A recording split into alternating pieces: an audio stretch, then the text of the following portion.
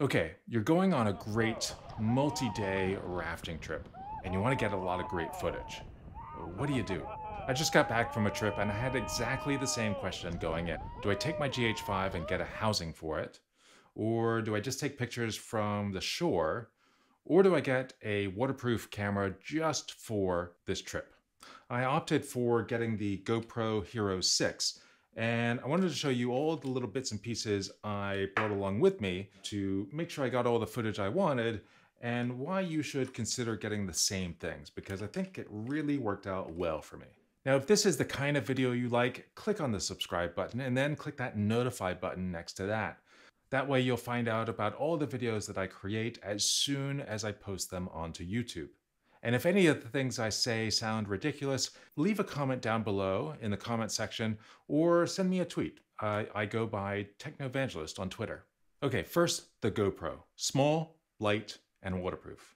Downsides are that it's small and light, but heavy enough that if I drop it, it's going down into the Colorado River. And in the words of some of our guides, the Grand Canyon is a GoPro graveyard. If you drop this thing, it's gone. There is no recovery. It's gone. So don't drop this. Have you lost a GoPro on one of your trips? Let me know about that in the comments below. Another person on the trip relied on a simple hand strap, but some of the rapids that we go through on the Colorado through the Grand Canyon are some of the biggest rapids in the world. You need to use both hands just to grip onto the ropes, to anything you can grab hold of, just to stay in the boat, because it is a roller coaster ride. Holding on to the GoPro at the same time, you just can't do it. So you really need to have an option to stay hands-free. And sometimes you want to see the boat itself and with you in it. So for that, you want to have some sort of pole as well. Move the camera further away from you, kind of like a selfie stick. So let's start there. I got the Smatry S3C floating extendable pole. This gets a camera up to 3 feet away and allows for some amazing shots. And you can go a lot shorter too. So I can go really short. Yeah, so that also works out well. It's not perfect, but I'm really glad I had it. If you want more detail about the strengths and the weaknesses of this pole, check out another video that I made on just that. Now, the end of this pole has the standard GoPro 3-prong mount. So I can unscrew this. And I wanted to be able to easily swap out the camera between this pole and some other mounts that I had as well. So I wanted to have some sort of quick release system. Now, I use the Arca-Swiss system on all my other cameras, so I wanted to be able to mount an Arca-Swiss mount onto here as well. This means I won't have to deal with the screws every time I move that to a different mount. I just use that quick release mount. So the challenge was going to be finding something that is Arca-Swiss, but also really light, because a lot of the Arca-Swiss mounts that I have for tripods, they're really heavy, ball heads or other types of heads, and I wanted to stay light. How can I do this all while staying really, really light? So I got this action mount conversion adapter that lets me mount regular camera accessories. So let me go ahead and put this on, tighten that down. And to that, I add this thing. This is a fishbone style Arca-Swiss mount. And so I just put the little adapter in here and tighten it down. And now that thing is mounted in here. And so that's why I have this standard screw thread here. So I'll just kind of attach that on. This is something you want to get really tight one time, and then you don't really have to touch it. So now that I've got the Arca-Swiss mount, I need to get the Arca-Swiss plate that will connect to the rest of the stuff. So that's what this thing is. I can just kind of slide this in here. And so now that is attached. So the plate that I went with comes from Peak Design. Now I've got a lot of Peak Design equipment. I've got their bags, I've got straps, I've got all sorts of things, as well as my capture clip, which I'll show you in just a second. Now it looks a little bit flimsy. It looks like a piece of plastic, but it survived really, really well, and I didn't have any problems. But I got the fishbone Arca-Swiss mount just a few days before I left, and I really hadn't had a chance to see if it was going to be any good. So I got these steel tether lanyards as well. It comes in a pack of 5. I only really needed 1. So I've got that, and then I've got one of these Night Eyes S-Spinner micro lock clip. And so now I can just kind of, when I attach this, I can just clip on this loop. So it's easier on the boat. Okay, there we go. And now this thing, even if it comes loose, which it did once, it's still attached. So I'm not going to lose my GoPro. Okay, so let's screw that on. Now attached to that, I've got the iShocks S Small Grap 40. Now this is a mount that's got the GoPro 2 prong that goes into the 3 prong and then the 3 prong on the other end, and these 2 ball mounts.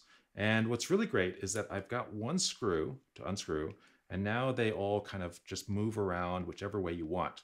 And that's super, super flexible, and you can move these things around in a lot of different ways.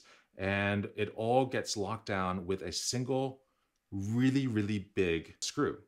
Now a lot of the GoPro screws are these tiny little things, and they're just a little bit of knurled plastic at the end, or metal. I think this one's actually metal, but it's just this little thing that you grab onto and turn. Whereas this is just this nice big handle. You do one thing and it loosens up these 2 balls. There are cheaper alternatives to this. This was, I don't know, 30, 40 bucks. And there are definitely cheaper alternatives, but they rely on these screws. And I didn't know it at the time, but I am so glad I went with this. You see, when you're down on the Colorado River, going through the Grand Canyon, it is super, super dry. You can pump, moisturizer into your hands, aloe and all sorts of other things onto your hands and try to get them, get the moisture back in your hands, but it's never going to work. It's never going to be good enough. Your hands get so dry. I mean, my fingers are still a bit dry, and this is 3 or 4 weeks later. When I would touch my finger to my thumb and kind of rub it, it felt like sandpaper. And within a few days, just grabbing onto the knurled metal and plastic, it got to the point where it hurt. It really hurt turning these screws. So I wanted to turn them once and forget about them and rely on this thing for everything else. Now I actually bought a cheaper version before I found this, but the cheaper version also didn't move around as nicely as this does. So I'm really glad that I bought this. So let's go ahead and attach that to my bolt. Okay, so now that's all attached. On the other end of the Grap 40 goes the GoPro case. I can plug that guy in here. And the last step is to insert the GoPro. It seals up and you're good to go. Okay, so why did I go with this Arca Swiss? Well, I wanted to be able to quickly and easily move to a hands-free situation. This works great if I'm holding it and I'm sticking it out there on the boat, getting some kind of aerial views of the boat and everyone in the boat. It worked out really well, but I wanted to be able to go hands-free as well. So let's unclip this and loosen this. Now, a few years ago, I got a capture clip from Peak Design. This was the first thing that they offered on a Kickstarter. And this I would mount onto the strap for my life vest. You're required to wear a life vest the entire time you're on the river. So I would mount this on the life vest, and then the camera just kind of clips in, and now it's locked in.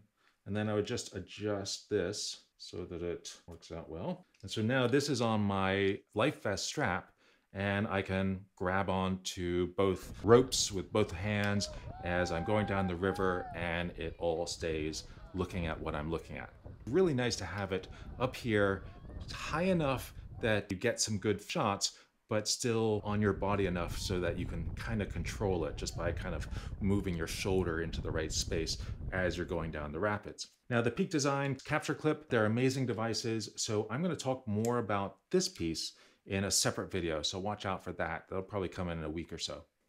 So that's about it for all the attachments I need to get the camera on a pole and on the strap.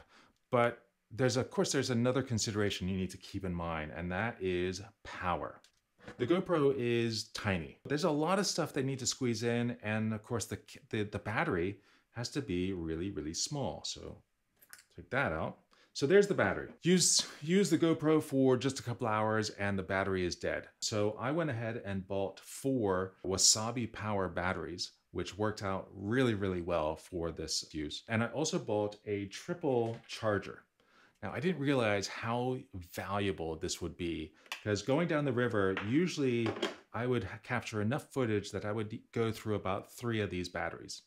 One time I went through 4, but usually I'd go through 3 of them. And actually I lost 1 battery, so it was nice that I grabbed 4 extras.